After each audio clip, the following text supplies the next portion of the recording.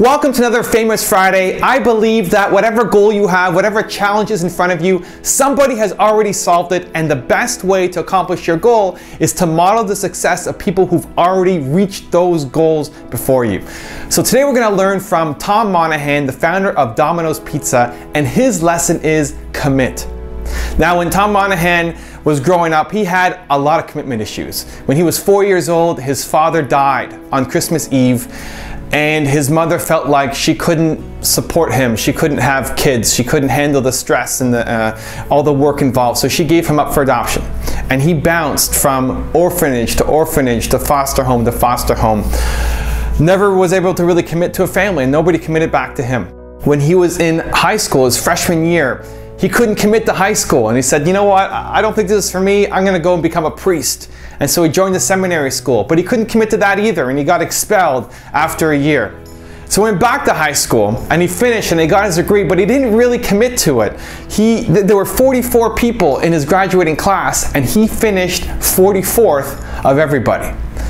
On his yearbook, under his picture, he wrote, "The harder I try to be good, the worse I get, but I may do something sensational yet."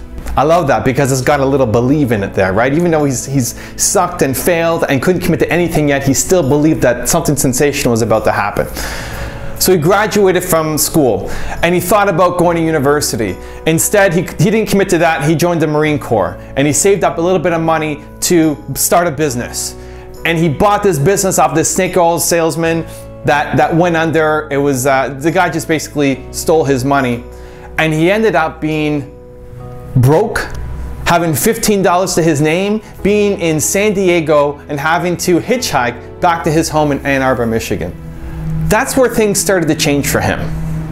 He went back home, he met his brother, and he decided to get into the pizza business, right? Just another thing to try, because that's been the story of his life. Bounced from one thing to another thing to another thing to another thing and never fully committing.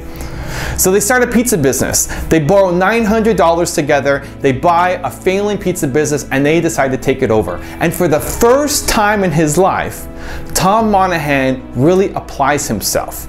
He's working 100-hour weeks to get this business off the ground. He's killing himself, he's committing, he's really putting everything he's got into this business.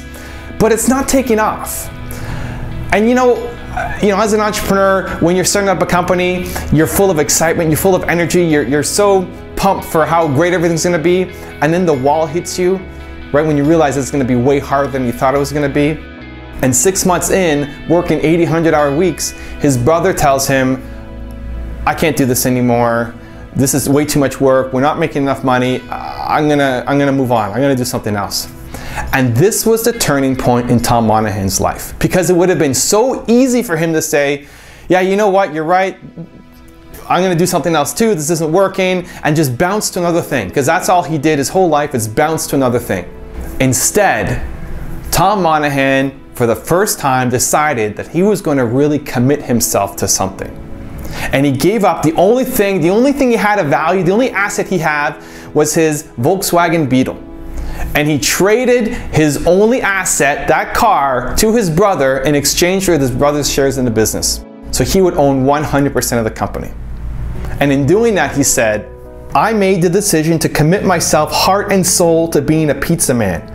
My purpose was clear, and the knowledge that the future success or failure of the business rested on my shoulders alone was welcome. So finally he committed himself to something, and that's when the business started to take off. He turned his one location around. He started franchising, opening up more locations, and eventually built a brand name that people know that is across the country. He had every excuse in the world not to do it. Right? You think as entrepreneurs we come up with a lot of excuses not to take action. And he had a lot of them, right? Oh, I didn't have a family that supports me. I didn't have a father figure in my life. I bounced around from family to family, orphanage to orphanage. I didn't really get a great education. I was the last in my class in high school. I never went to university. I didn't have a lot of money. I put whatever money I had into a business and it didn't work out, right? All the excuses in the world not to be successful as an entrepreneur. And yet he plowed through, and by committing himself, built an empire. So look at yourself in the mirror, look at the excuses you're telling yourself for not taking action, for not getting started, for not really fully committing yourself to your business.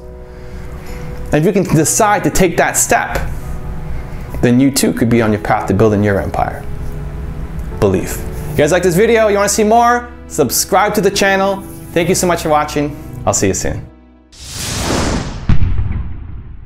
Don't forget to click here to subscribe to my newsletter to get actionable, inspiring, motivational, believe advice every single week to your inbox. Hi, I'm Jason J. Raz Fonseca of RazOnline.com, and I want to say Evan Carmichael's newsletter is consistent, fun, inspiring, and it's the only newsletter I prioritize and look forward to. Period.